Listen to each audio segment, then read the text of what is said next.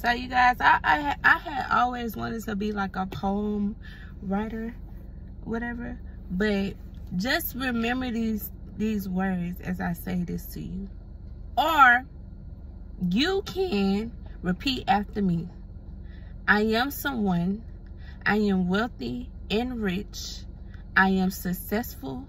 I am beautiful. I am that woman.